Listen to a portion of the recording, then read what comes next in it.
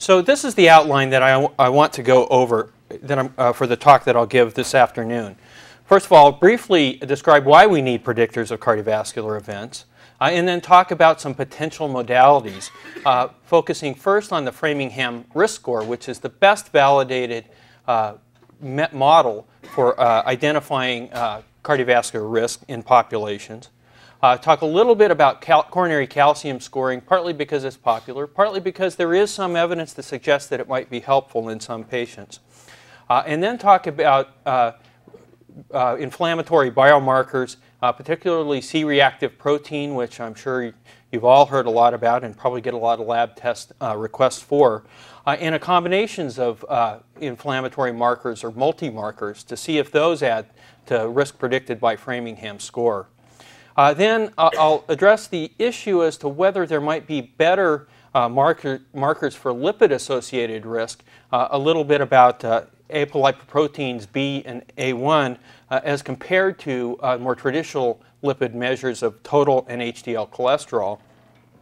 And then finally, I want to talk a little bit about the fact that if Framingham risk scoring works, how come we don't use it more? And is there a simple way that we might be able to increase its utilization in our practices, particularly here at the university, and then finally conclude. So why is coronary heart disease an important target for screening in people who haven't yet developed the disease? Well, there's a tremendous economic cost associated with coronary heart disease, about $133 billion per year in the U.S. It accounts for over 2 million hospitalizations per year in the United States. In addition, there are about 850,000 myocardial infarctions suffered by individuals in the United States per year, and about 660,000 deaths per year that are attributable to coronary heart disease. Now, it is important, I think, here to note that even though the absolute rates of cardiovascular death have been decreasing over the last 40 years in the United States, it's still the #1 cause of death in Americans. And it's particularly a disease that can attack a number of people in their most productive years of life. And then finally, one of the main reasons that we want to identify risk for cardiovascular disease before people have a cardiovascular event is that the first MI is fatal in about 1/3 of cases. So that's a pretty high price of admission to treatment if you require somebody to have myocardial infarction before you begin it. Now, Dari Mozaffarian, who is a cardiology fellow here and now is on the faculty at Harvard, published an article a couple of years ago in JAMA listing the features of an effective screening test. There are disease-related features that make a test helpful, and then there are test-related features. The disease-related features are first that the disease should be common, that it should have an extended preclinical stage, and that there are therapies available that can reduce or prevent mortality and morbidity. And I think it's inherently obvious to all of us in the room that cardiovascular disease meets all 3 of these criteria. What about the test itself? Well, first of all, it must be accurate in classifying a diagnosis, accurate in identifying both those that are at increased risk and those that are not at increased risk for the disease. It should be practical in that it should be safe, cost-effective, and widely available. And I'll show you some of the things that I'm going to discuss this afternoon don't necessarily meet all of those criteria. And then finally, it should be ethical to do the test, and that it should be justifiable after accounting for intended and unintended consequences. Now, what about some of these potential modalities? I'm going to focus first on the Framingham risk score. Now, the Framingham study is a very interesting epidemiologic study that was begun in the late 40s in a small town outside Boston. It's unique in that about 67% or 68.5% of the adults between the ages of 29 and 62 in that town in the late 50s were recruited into this test. So it was a very nice look at the broad spectrum of people in that population. These people have been followed for a long period of time, and now they're well into following the first and second generation offspring of the original participants in the Framingham cohort. In 1961, Cannell and colleagues published the major risk factors that they identified in that population for coronary heart disease. And they include age, gender, total cholesterol, systolic and diastolic blood pressure, and then evidence of left ventricular hypertrophy by ECG. Now, most of these have been included into the Framingham risk scoring that we do today. LVH by ECG isn't a part of the standard Framingham risk scoring as it's performed currently. But one important thing that they demonstrated in this study is that there was an additive relationship between risk factors and risk for predicting coronary disease. On this slide, for example, they show the relationship of systolic blood pressure to coronary heart disease risk based on different levels of cholesterol. So that for any, as you can see, for any given level of cholesterol, there is a graded increase in coronary heart disease risk as cholesterol levels increase. But as you can also see that for any given level of blood pressure, there's an increase in risk as cholesterol levels increase. Now, these have been incorporated today in Framingham risk modeling, and the current risk model includes these 7 factors: gender, age, total cholesterol, HDL cholesterol, systolic blood pressure, whether or not the patients are on antihypertensive treatment, and whether or not they're current smokers. When you plug these into the model, what do you get? You get an estimate of the 10-year risk of death or non-fatal myocardial infarction. Now, what are some of the caveats of this study, of using Framingham? First of all, this is a model that's designed to predict risk of coronary heart disease in people who don't yet have it. So it's inappropriate to apply it in people who already have established coronary heart disease. And secondly, there are groups of people who we now understand to be at such high risk for coronary heart disease a priori that we should treat them as having the same risk as people with established coronary heart disease. And so some of these coronary heart disease risk equivalents include people who have diabetes, particularly type 2 diabetes, peripheral vascular disease, or who've had an embolic stroke. Again, one of the other problems with this is that it does estimate 10-year risk, but I don't know about you, Mike, but I want to live to 100, so I'd like to know what my risk is over the next 50 years. Thirdly, it's a monoethnic population, and so the results aren't necessarily applicable to other ethnic groups. And finally, it does focus on these 2 very important endpoints, death and non-fatal myocardial infarction, but there are other cardiovascular events that are certainly of interest to you and me, including angina, stroke, and peripheral vascular disease. And it is the case that in some recent studies of Framingham, they have expanded the definition of coronary heart disease events to include some of these other important cardiovascular morbidities. Now, what about coronary calcium scoring? Here's an example of what one obtains with a coronary how one obtains a coronary calcium score.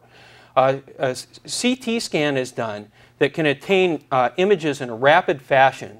So that can be done either with an electron beam CT or with a multi-slice mechanical CT scanners, 4-slice, 16-slice, or 64-slice, that now are available at many centers today. Shown in the picture on the left is an image from the CT scan at the level of the coronary arteries. And the white arrow points to white, bright calcification in the left anterior descending coronary artery. So with this technique, you can not only identify the presence of calcium fairly readily, but you can actually quantify the amount of calcium present as well. So this has been diffused widely into the community, and there are a lot of places that you can go right now to get your coronary artery calcium score. In fact, there are places downtown where you can get it done for $100. But I think the question is that while calcium is a component of atherosclerotic plaques, and so it does identify the presence of atherosclerotic disease, does it add to risk? So I think probably the best way to think about applying any of these therapies is to see what they add to their already established gold standard of Framingham score. So here's a nice study that was published by Phil Greenland and colleagues about 3 years ago in JAMA. They looked at the South Bay Heart Watch population, which has about 1,200 people who were at moderate risk for coronary disease and have been followed for up to 10 years. At baseline, they collected their risk factors and calculated their Framingham risk scores, which are shown on the x-axis. And then over 7 years of follow-up, they observed their rates of coronary death or non-fatal MI, shown on the y-axis. Then they further segregated people in this study based on the baseline coronary calcium score at pre-specified levels from no calcium, a calcium score of 1 to 100, a calcium score of 101 to 300, or a calcium score above 300. And the first point that I want to make from this slide is that it appears that in those who have a score of 300 or greater, there's about a 5% increase in risk for coronary events above that predicted by Framingham. So it does appear that in some people this does add to your risk prediction above and beyond that obtained by Framingham. But there are a couple of other points that I want to make here too. And the first one is that it probably doesn't make any sense to do this test in people who already have a Framingham risk above 20%.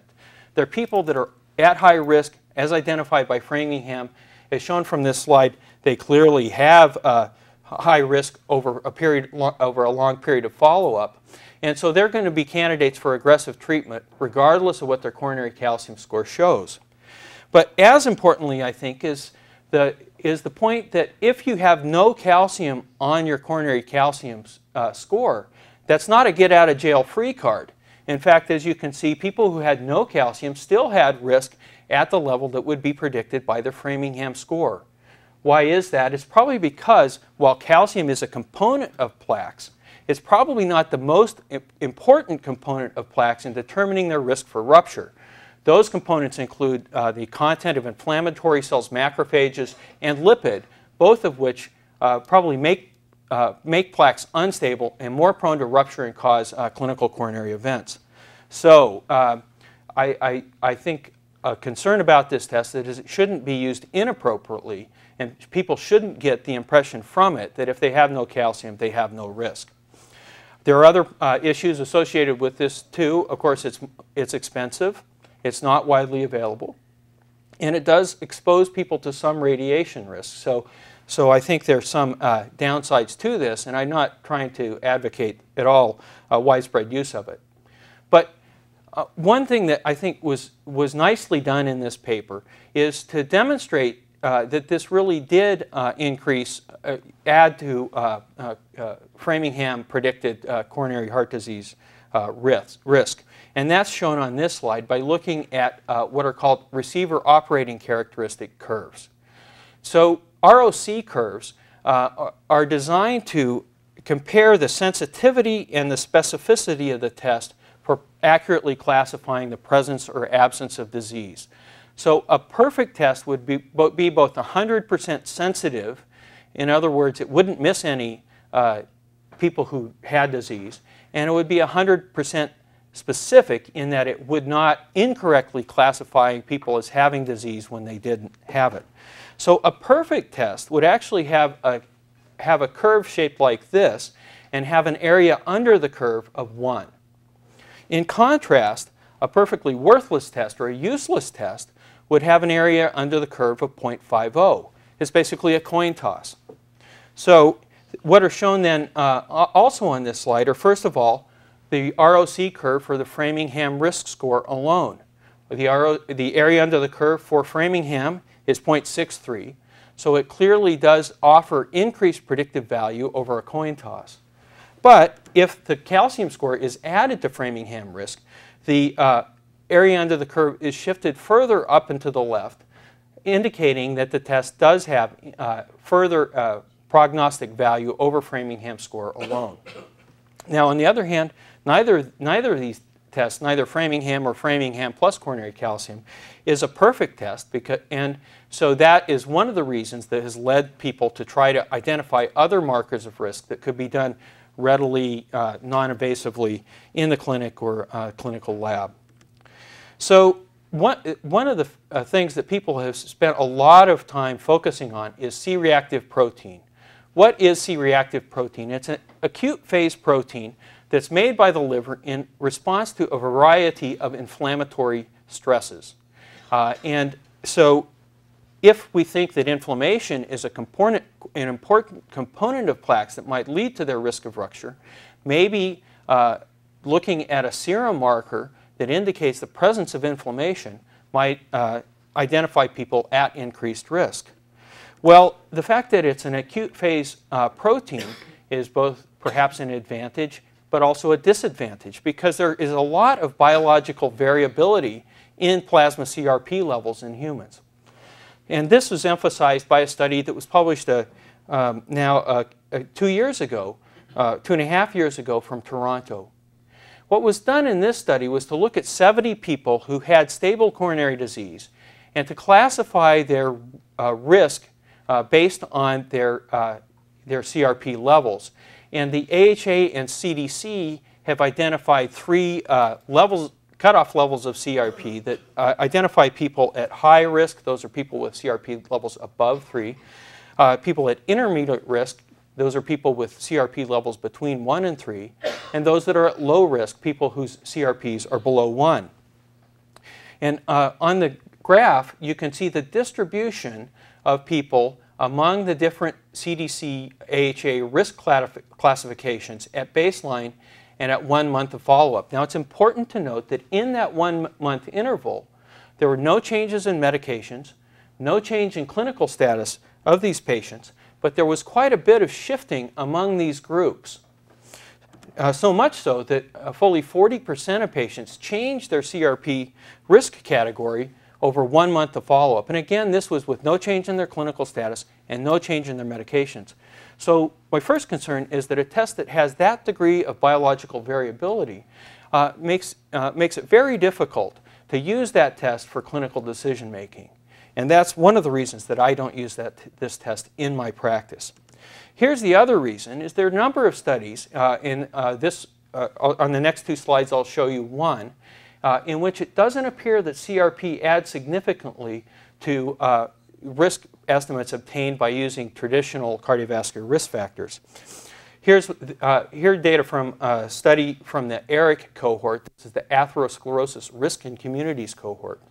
And it includes almost 16,000 adults who've been followed since the late 80s.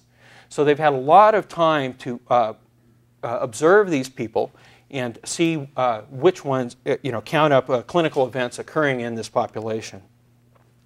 They then performed coronary heart disease risk modeling using the traditional risk factors or using the traditional risk factors plus 1 or more of 19 inflammatory markers, including CRP. But what they found is that CRP, when added to traditional risk factors, increased the area under the curve by only 0.0003. Non-significant, both statistically and I think you probably agree, likely clinically. And that's demonstrated, I think, quite dramatically on this slide. This shows men divided into risk deciles based on their modeling using traditional risk factors.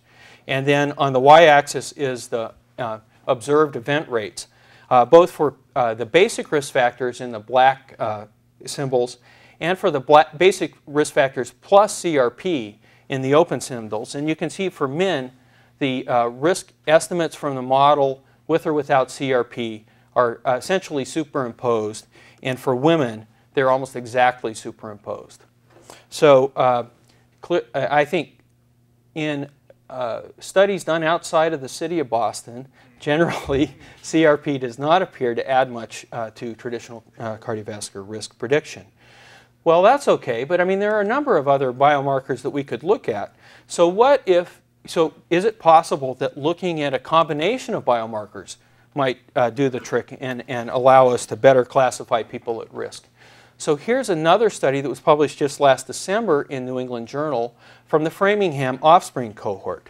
And at one of the Framingham offspring visits, they measured 10 biomarkers, C-reactive protein, a number of 3 other biomarkers associated with increased thrombosis risk, fibrinogen, D-dimer, plasminogen activator, inhibitor 1, 2 natriuretic peptides that are released by the heart, 2 components of the renin-angiotensin aldosterone axis, aldosterone and renin.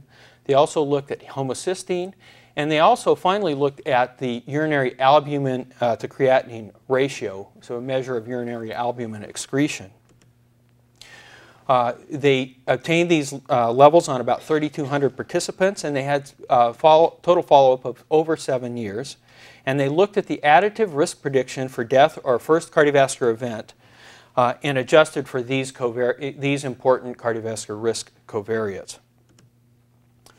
So what was found in terms of the area under the curves, so first of all, the area under the curves were calculated for death and for first cardiovascular event using just age and gender alone. And as you can see, age and gender are actually pretty strong risk factors for cardiovascular disease. In fact, age is probably the strongest cardiovascular risk factor in Framingham. But they're not terribly modifiable. Now, what if you... Well, in certain extreme circumstances, perhaps one is. But, and then for Framingham risk alone, actually they had an area under the curve that was pretty good for death, 0.80, and 0.76 for first cardiovascular event. And then finally, if they added Framingham multi-markers to Framingham risk score, there was a modest increase in the area under the curve. But these increases above Framingham risk score alone were not statistically significant. I should mention that the multi-markers that they adjusted for death were those that were found in univariate analyses to be significantly associated, and they included BNP, urinary albumin excretion, CRP, homocysteine, and renin, and then for first cardiovascular event, BNP and albumin creatinine ratio. But again, addition of these factors to Framingham risk score added imperceptibly, really, to the ability to predict risk for death or first cardiovascular event. Now, one of the complaints that's been made about area under the curve is that perhaps it's relatively insensitive to looking at the additional benefit of new markers. So another way of looking at that is at whether or not it adds to risk is to look at the percentage of people that are reclassified by adding these new markers to Framingham risk score.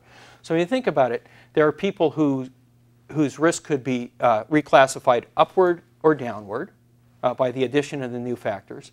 And of those people whose risk is reclassified upward, some of those could be appropriately reclassified upwards, others inappropriately reclassified upwards.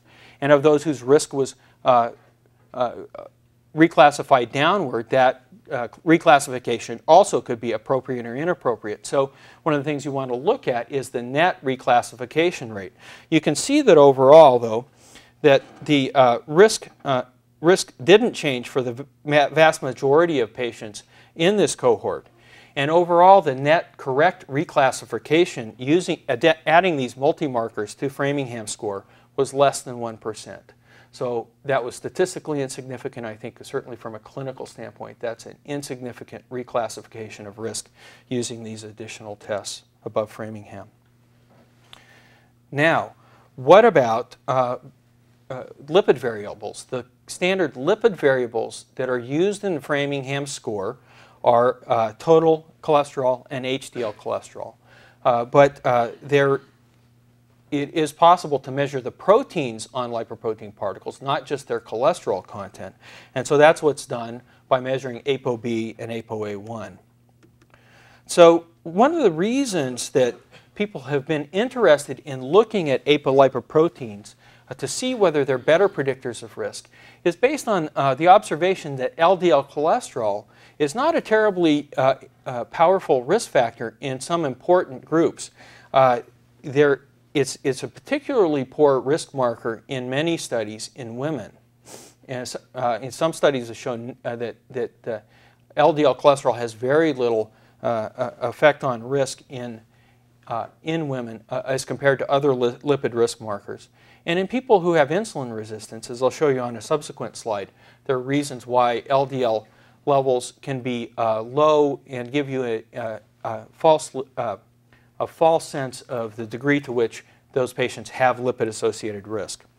So the idea behind looking at apolipoproteins is this, that there's one apolipoprotein B molecule on each of the so-called atherogenic lipoproteins, VLDL, IDL, and LDL.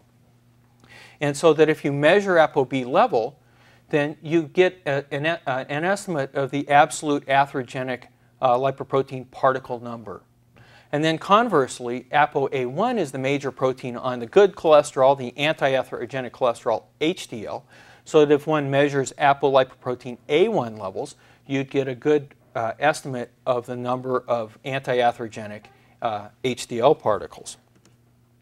So a study was just published 3 months ago in JAMA, which looked at using the cholesterol fractions versus apolipoproteins in, again, the Framingham offspring cohort. In this study, they included over 3,300 individuals, and they had 15 years of follow-up, and looked at the risk prediction for coronary heart disease event by using the non-lipid Framingham risk factors and then adding in either the total to HDL cholesterol ratio or the apolipoprotein B to apolipoprotein A1 ratio. So if you think about it, I'm trying to summarize on this slide how these different lipoprotein classification schemes work, with apologies to John Brunzell and people. This is a little bit of an oversimplification. But really what's done when we talk about VLDL, or very low-density lipoprotein, low-density lipoprotein LDL, or high-density lipoprotein, we're talking about the amount of cholesterol in various density fractions of cholesterol obtained by spinning the cholesterol lipoprotein particles in an ultracentrifuge. So it's just a measure of the amount of cholesterol in each of these fractions. It doesn't really tell us particle number. In contrast, as I mentioned on the previous slide, if we measure apolipoprotein B, there's one apolipoprotein B molecule on each atherogenic lipoprotein particle. So if we measure ApoB, might be a good measure of the total amount of atherogenic lipoprotein. And again, if we measure ApoA1, perhaps that's a good way of measuring the total amount of anti-atherogenic particles. Now, here's why here's an example of why LDL doesn't seem to be as good a risk predictor, and that is that that VLDL particles are made by the liver, but then LDL particles are generated in the plasma from VLDL particles through the action of an enzyme, lipoprotein lipase, or LPL, which hydrolyzes the triglycerides in the triglyceride-rich VLDL fraction. Now, the problem is that there are some common risk factors associated with increased risk for cardiovascular disease that block the action of LPL. That means that triglycerides and cholesterol accumulate in the VLDL fraction, so the amount of that lipoprotein goes up. But because there's this block in the normal transition of cholesterol in the VLDL particles to the LDL particles, the actual amount of cholesterol in LDL particles decreases. So that's why I say that if you just look at LDL alone in people with insulin resistance syndromes, you underestimate the total amount of atherogenic lipoprotein present. Another problem that happens in these patients is that there's a reciprocal relationship between the amount of these triglyceride-rich VLDL particles and the amount of HDL particles, so that as VLDL triglycerides and the amount of VLDL cholesterol goes up, HDL cholesterol levels go down. So in this situation, if you're looking at LDL, you could be misled. But because ApoB has one molecule per particle, if you looked at ApoB, you'd still get an accurate reflection of the total amount of atherogenic particles. So with that said, what happens if you substitute ApoB to A1 for total HDL cholesterol in the Framingham population. Well, this slide shows in women and men, there's very little addition to the area under the curve obtained by substituting the ApoB-A1 ratio for total to HDL cholesterol.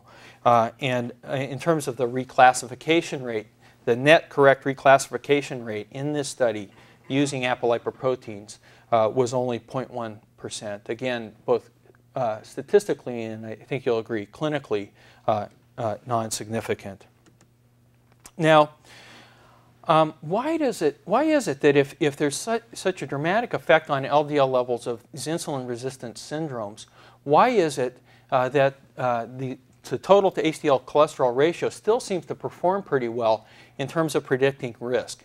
And the reason for that probably lies in the fact that the total to HDL cholesterol ratio goes up in proportion in populations to the extent of insulin resistance. There are a number of studies that demonstrate that. This is just one that Lisa Tanek who was at University of Washington when she published this 2 years ago, showed, and that is to look at people who were categorized as lean or obese, and who are categorized by formal intravenous formal insulin clamp techniques as either insulin sensitive or insulin resistant. And as you can see, that in people who are lean and insulin sensitive, the average total to HDL cholesterol ratio was 3.2. If they're lean but insulin resistant, it was increased to 4.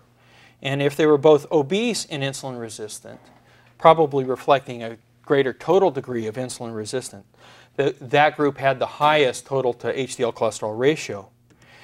And many of the inflammatory biomarkers that have been studied, like CRP, also were heavily affected by the degree of insulin resistance. So as you can see on the right-hand graph, again, as you go from lean insulin sensitive group to the lean insulin resistant group to the obese insulin resistant group, there's a dramatic increase in average CRP levels. So if total to HDL cholesterol level ratio and CRP levels both are increased by insulin resistant, that means they co-vary, and so that if you measure one, you'll probably get most of the information that's obtained by looking at the other. Here's another slide that I think helps to emphasize that point. This is a study from Boston, from the Nurses' Health Study, looking at whether or not CRP added to cardiovascular risk assessment. And what's done on the x-axis is they divided women in this study into quintiles based on their total to HDL cholesterol ratio, so first through fifth quintile. And then within those quintiles, they've looked at observed risk based on the y-axis, based on their CRP levels less than 1 in white, 1 to 3 in light blue, and 3 or greater in dark blue. And I think what you can see here is that there really was no prognostic value for looking at CRP levels in 2 of these 5 quintiles. And really, the most dramatic effect on risk in this slide is what happens when you go from the lowest to the highest quintile of total HDL cholesterol levels. There's a 7-fold increase in risk associated with that change. So again, emphasizing, I think, the fact that CRP levels probably aren't telling you much over and above what we obtained by looking at total to HDL cholesterol ratios, because they're both heavily influenced by obesity and insulin resistance. So finally, what about Framingham risk scoring? If it works, why don't we do it? Well, how often do physicians calculate Framingham risk score? And I couldn't find any big studies on this, but we did a semi-scientific survey, or a semi-scientific survey was done in April of this year at Cardiology Grand Rounds at a major academic medical center that will remain nameless. There were about 70 people in the audience. And they were asked this question: how many of you have calculated the Framingham risk score on a patient in the last week? Now, this is a group of cardiologists and cardiology fellows. So how often do you think we did that? There were 2 people that raised their hands, so it was less than 3%. So that's not a very that's not very high utilization of a scoring system that seems to be a pretty good predictor of risk. And why is that? I think because it's not terribly user-friendly. Here's an example of the Framingham point score sheet for men. So what you do with this sheet is you look at the age, the systolic blood pressure, whether or not they're treated for hypertension, whether or not they smoke, what their HDL levels are, what their total cholesterol levels are. You have to get the right sheet because there's a separate sheet for men and a separate sheet for women. And at the end of all that, you have to do some math. And I think that's, for people in, in a busy practice where you're looking at risk for a chronic disease and people come into your office with acute problems that you really have to deal with, I think it's not hard to understand how assessment of risk for chronic diseases may fall by the wayside even in cardiology practices. So I'd like to make a suggestion that perhaps there's a way that we can improve this. Perhaps it could be automated. You might recognize this, this order sheet on the left-hand side. And I've highlighted the box that one checks for fasting lipid panel. And I'm taking a cue here for what the laboratory medicine department at UWMC has done, for example, for calculating creatinine clearance. Creatinine clearance is clearly a better indicator of the degree of renal dysfunction than creatinine levels alone. And it can be easily calculated using a formula, either Cockcroft-Gault formula or the MDRD formula. That's not quite as easy. But it's rarely done. And I think one of the nicest advances I've seen here in laboratory testing from a clinical standpoint in the last few years is the fact that creatinine clearance now is routinely calculated on our patients. Well, what would it take to also now calculate Framingham scores? You'd have to also fill in systolic blood pressure. Somebody would have to check whether or not their patient is being treated for hypertension and whether or not they're currently smoking. The other two risk factors, age and gender, are available already from the demographics in the computer system.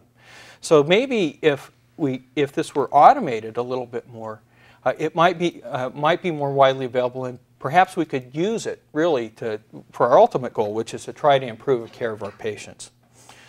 So in summary, Framingham risk score really remains the cardiovascular risk gold standard. There are some issues with the Framingham scoring system, but as I hope I've shown you, there hasn't been a lot that's been done in the last few years that's improved dramatically on risk prediction from that.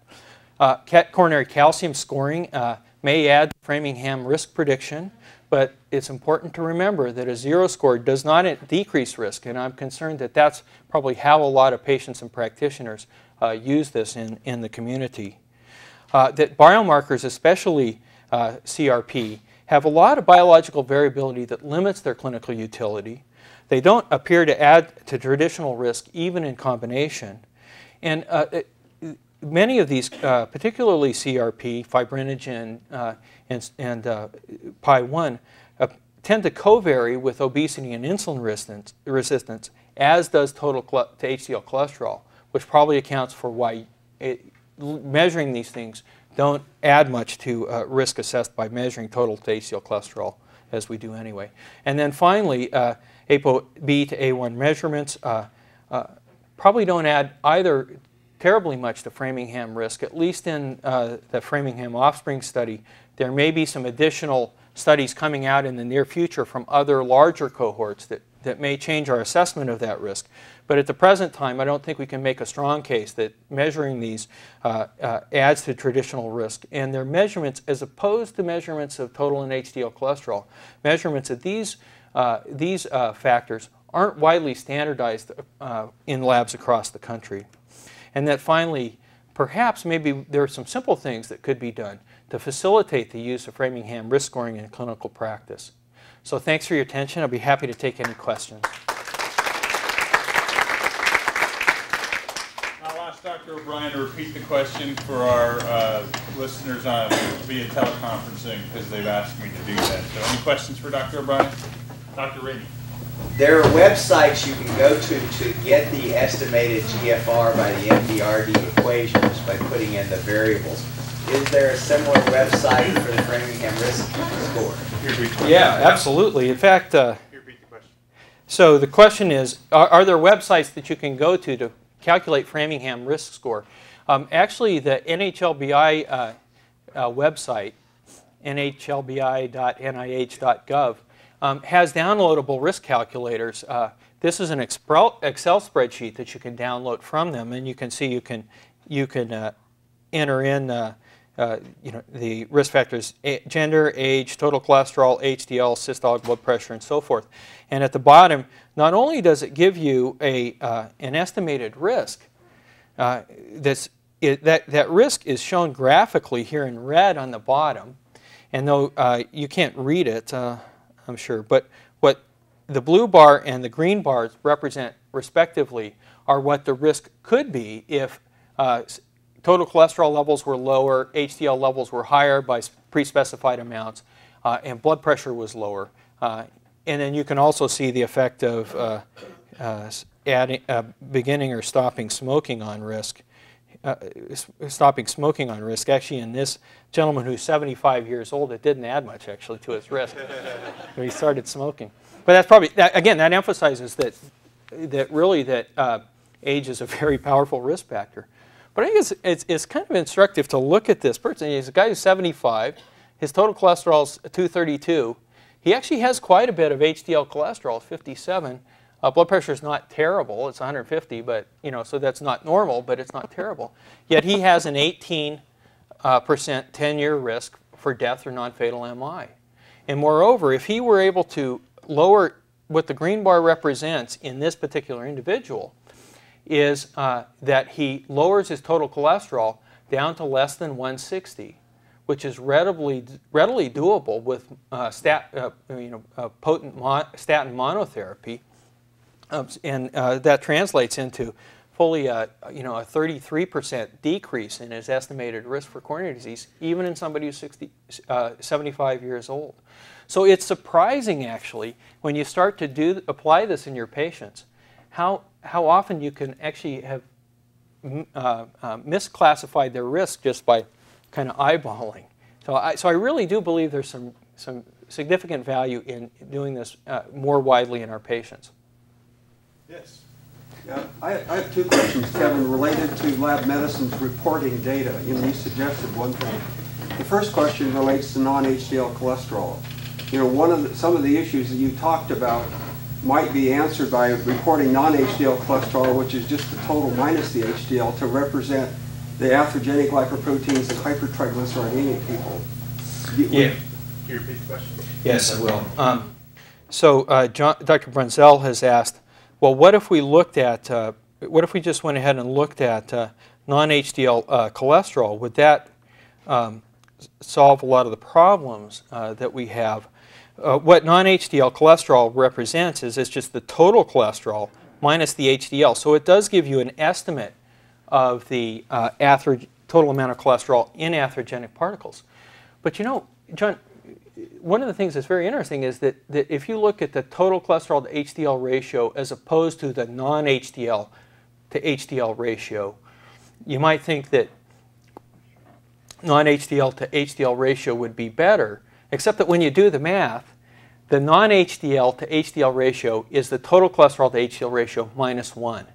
And so actually in these studies, that was a revelation to me too. So actually in the JAMA article from 3 months ago, they did also calculate risk using a non-HDL to HDL ratio.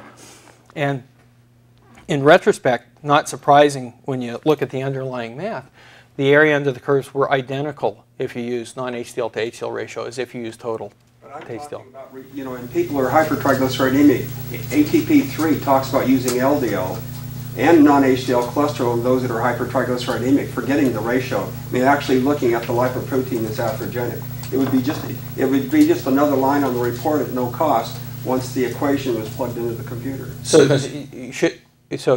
your point is, well, why couldn't they just report the non-HDL as a value in the lab? And I think that's certainly worth considering.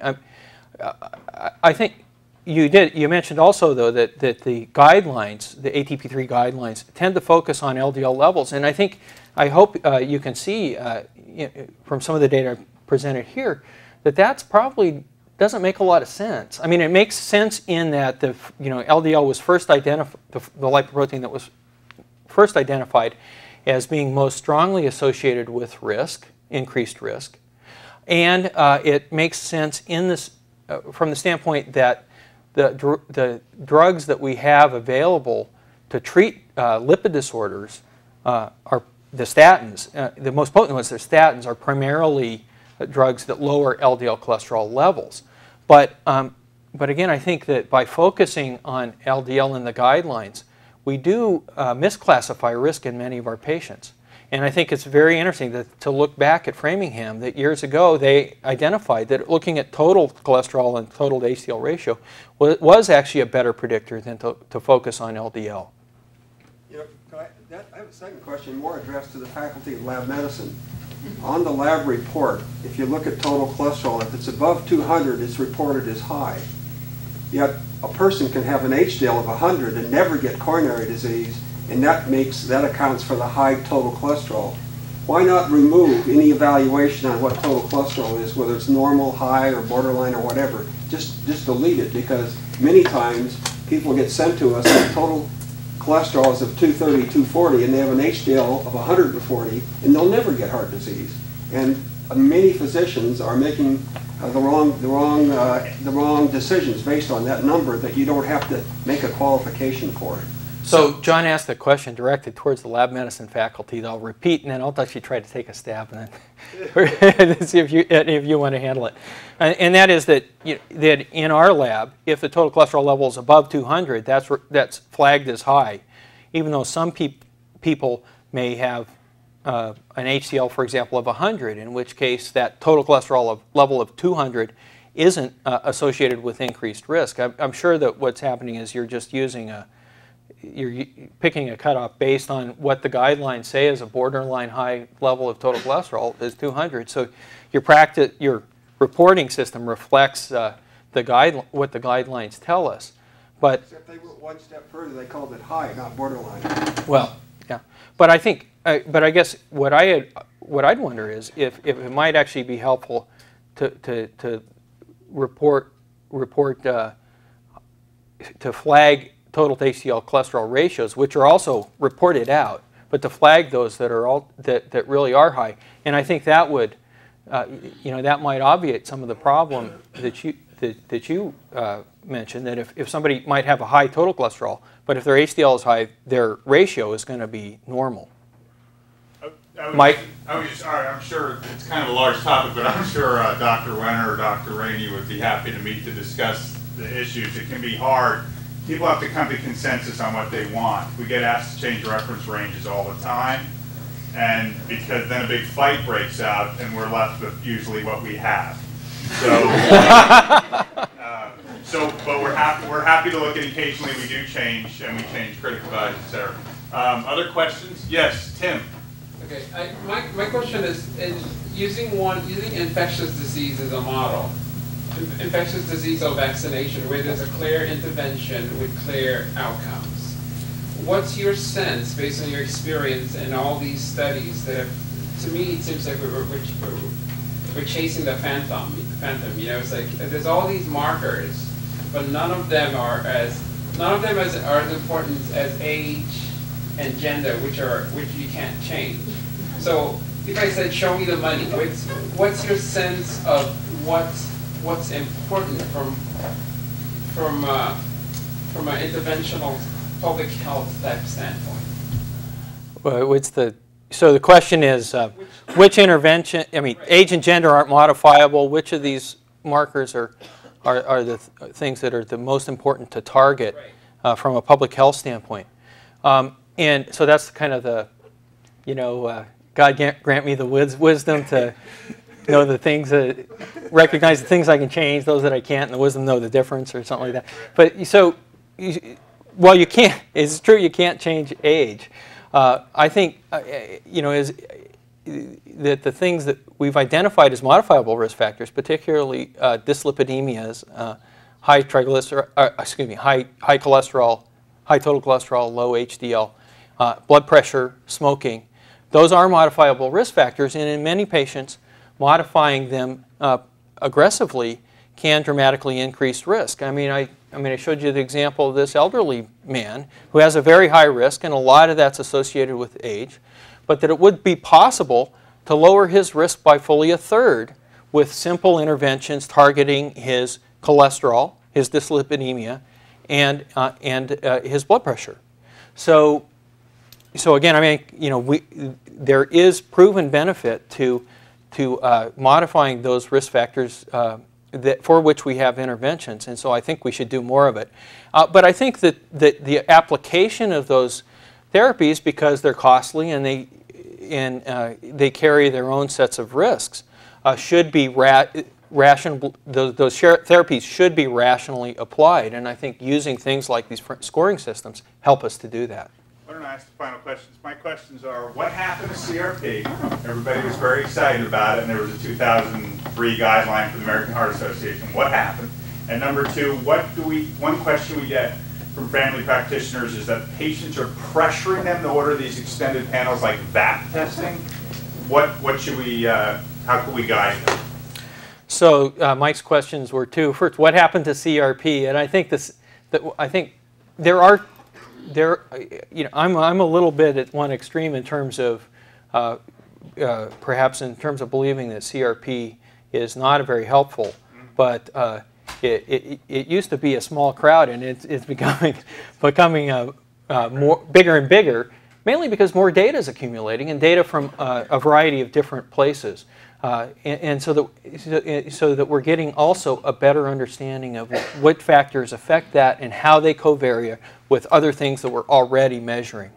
And then secondly, what about these other tests that can be ordered? The lipoprotein fractionation, there's the Berkeley Heart Labs test, which costs about $400 or $500, and the VAP test, which is less expensive but also gives you a lipoprotein fractionation. And you know, I just don't see how they're going to add much to risk. For example, if you have a triglyceride above 150, you don't really need to get a Berkeley Heart Lab test to tell you that you have small dense LDL. There's an 80% likelihood that you have small dense LDL if your triglycerides are above 150.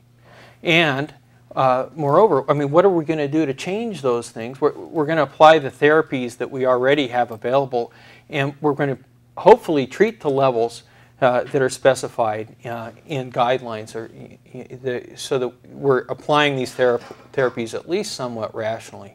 So I don't tend to get those tests. John, you may have a different view about that. No, he's shaking his head no, so I feel validated here. Thank you. We do the graded gel electrophoresis for LDL size in my lab. I run the lipid clinic. I never do either one of them on my patients. You don't need them. So John made the comment. Yeah, John made the comment that he does calculate LDL size as a research tool, but that he doesn't order it clinically in the lipid clinic. I want to thank Dr. O'Brien. If there are individual questions, maybe you'll stick around for a few minutes. Thanks for having me.